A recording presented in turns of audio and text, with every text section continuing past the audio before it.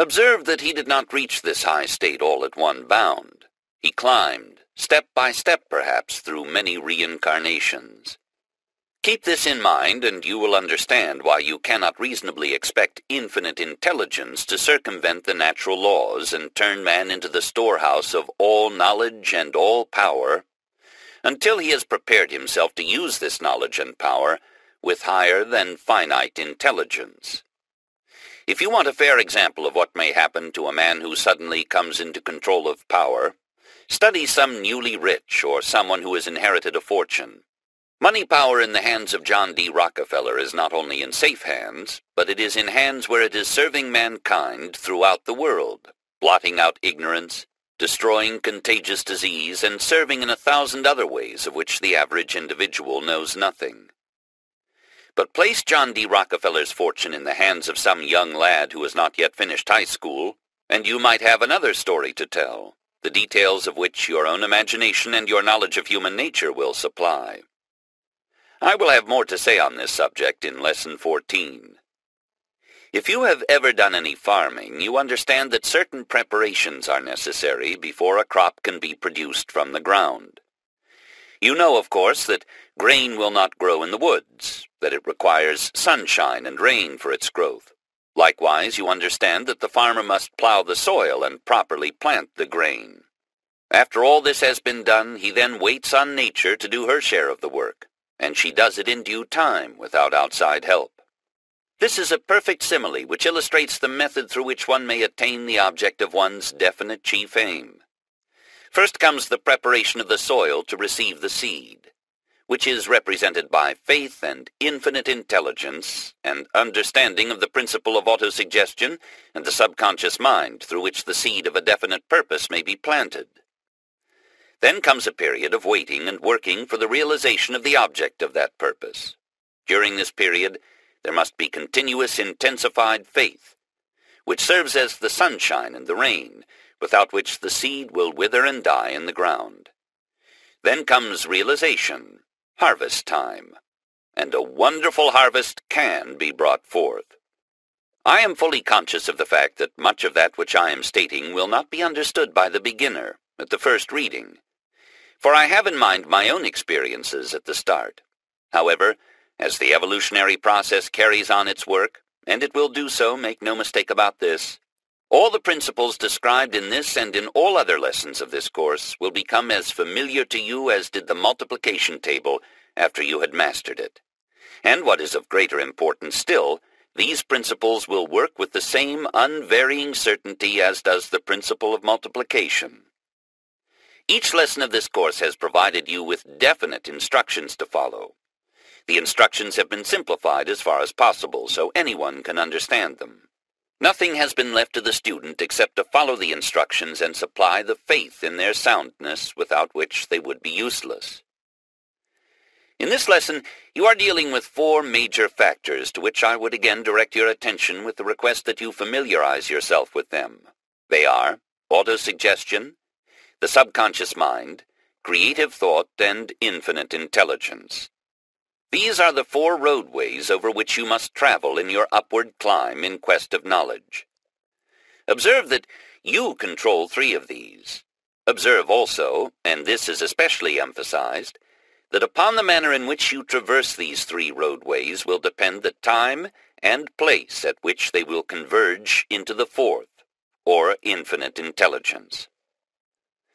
You understand what is meant by the terms autosuggestion and subconscious mind. Let us make sure that you understand also what is meant by the term creative thought. This means thought of a positive, non-destructive, creative nature. The object of Lesson 8 on self-control was to prepare you to understand and successfully apply the principle of creative thought. If you have not mastered that lesson, you are not ready to make use of creative thought in the attainment of your definite chief aim. Let me repeat a simile already used by saying that your subconscious mind is the field or the soil in which you sow the seed of your definite chief aim. Creative thought is the instrument with which you keep that soil fertilized and conditioned to awaken that seed into growth and maturity. Your subconscious mind will not germinate the seed of your definite chief aim, nor will infinite intelligence translate that purpose into physical reality if you fill your mind with hatred and envy and jealousy and selfishness and greed. These negative or destructive thoughts are the weeds which will choke out the seed of your definite purpose. Creative thought presupposes that you will keep your mind in a state of expectancy of attainment of the object of your definite chief aim, that you will have full faith and confidence in its attainment in due course and in due order. If this lesson does that which it was intended to do, it will bring you a fuller and deeper realization of the third lesson of this course, on self-confidence. As you begin to learn how to plant the seed of your desires in the fertile soil of your subconscious mind, and how to fertilize that seed until it springs into life and action, you will then have reason indeed to believe in yourself. And after you have reached this point in the process of your evolution, you will have sufficient knowledge of the real source from which you are drawing your power to give full credit to infinite intelligence for all that you had previously credited to your self-confidence. Any man may become great by doing the commonplace things of life in a great spirit, with a genuine desire to be of helpful service to others, regardless of his calling. Salesmanship consists very largely in knowing and in showing the prospective buyer the real merits of the goods or service you are trying to sell. Remember that your real wealth can be measured not by what you have, but by what you are. Autosuggestion is a powerful weapon with which one may rise to heights of great achievement when it is used constructively. Used in a negative manner, however, it may destroy all possibility of success, and if so used continuously, it will actually destroy health. Careful comparison of the experiences of leading physicians and psychiatrists disclosed the startling information that approximately 75% of those who are ill are suffering from hypochondria, which is a morbid state of mind causing useless anxiety about one's health. Stated in plain language, the hypochondriac is a person who believes he or she is suffering with some sort of imaginary disease, and often these unfortunates believe they have every disease of which they ever heard the name. Hypochondriacal conditions are generally superinduced by auto-intoxication, or poisoning through failure of the intestinal system to throw off the waste matter. The person who suffers with such a toxic condition is not only unable to think with accuracy, but suffers from all sorts of perverted, destructive, illusory thoughts. Many sick people have tonsils removed, or teeth pulled, or the appendix taken out, when their trouble could have been removed with an internal bath and a bottle of citrate of magnesia, with due apologies to my friends the physicians, one of the leading of whom gave me this information. Hypochondria is the beginning of most cases of insanity. Dr. Henry R. Rose is authority for the following typical example of the power of autosuggestion. If my wife dies, I will not believe there is a God. His wife was ill with pneumonia, and this is the way he greeted me when I reached his home. She had sent for me because the doctor had told her she could not recover. Most doctors know better than to make a statement such as this in the presence of a patient. She had called her husband and 2 sons to her bedside and bidden them goodbye. She then asked that I, her minister, be sent for. I found the husband in the front room sobbing and the sons doing their best to brace her up. When I went into her room, she was breathing with difficulty, and the trained nurse told me she was very low. I soon found that Mrs. N. had sent for me to look after her 2 sons after she was gone.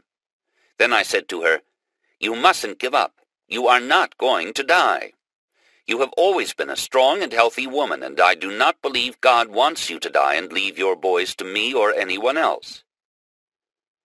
I talked to her along this line and then read the 103rd Psalm and made a prayer in which I prepared her to get well rather than to enter eternity. I told her to put her faith in God and throw her mind and will against every thought of dying. Then I left her, saying, "I will come again after the church service, and I will then find you much better."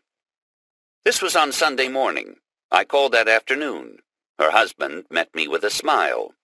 He said that the moment I had gone, his wife called him and the boys into the room and said, "Dr. Rose says that I am not going to die, that I am going to get well." And I am. She did get well, but what did it? Two things: autosuggestion, superinduced by the suggestion I had given her, and faith on her part. I came just in the nick of time, and so great was her faith in me that I was able to inspire faith in herself. It was that faith that tipped the scales and brought her through the pneumonia. No medicine can cure pneumonia. The physicians admit that. There are cases of pneumonia, perhaps, that nothing can cure. We all sadly agree to that. But there are times, as in this case, when the mind, if worked upon and worked with in just the right way, will turn the tide. While there is life, there is hope. But hope must rule supreme and do the good that hope was intended to do. Here is another remarkable case showing the power of the human mind when used constructively. A physician asked me to see Mrs. H. He said there was nothing organically wrong with her, but she just wouldn't eat. Having made up her mind that she could not retain anything on her stomach, she had quit eating and was slowly starving herself to death. I went to see her and found first that she had no religious belief. She had lost her faith in God. I also found that she had no confidence in her power to retain food. My first effort was to restore her faith in the Almighty and to get her to believe that He was with her and would give her power. Then I told her that she could eat anything she wanted. True, her confidence in me was great, and my statement impressed her. She began to eat from that day. She was out of her bed in 3 days for the first time in weeks. She is a normal, healthy, and happy woman today. What did it? The same forces as those described in the preceding case: outside suggestion, which she accepted in faith and applied through self-suggestion, and inward confidence. There are times when the mind is sick and it makes the body sick. At such times it needs a stronger mind to heal it by giving it direction, and especially by giving it confidence and faith in itself. This is called suggestion. It is transmitting your confidence and power to another, and with such force as to make the other believe as you wish and do as you will. It need not be hypnotism. You can get wonderful results with the patient wide awake and perfectly rational. The patient must believe in you, and you must understand the workings of the human mind in order to meet the arguments and questions of the patient. Each one of us can be a healer of this sort, and thus help our fellow men. It is the duty of every person to read some of the best books on the forces of the human mind, and learn what amazing things the mind can do to keep people well and happy. We see the terrible things that wrong thinking does to people, even going to such lengths as to make them positively insane. It is high time we found out the good things the mind can do, not only to cure mental disorders, but physical diseases as well. You should delve deeper into this subject. I do not say the mind can cure everything. There is no reliable evidence that certain forms of cancer have been cured by thinking or faith or any mental or religious process. If you would be cured of cancer, you must take it at the very beginning and treat it surgically. There is no other way, and it would be criminal to suggest that there is. But the mind can do much with so many types of human indisposition and disease that we ought to rely upon it more often than we do.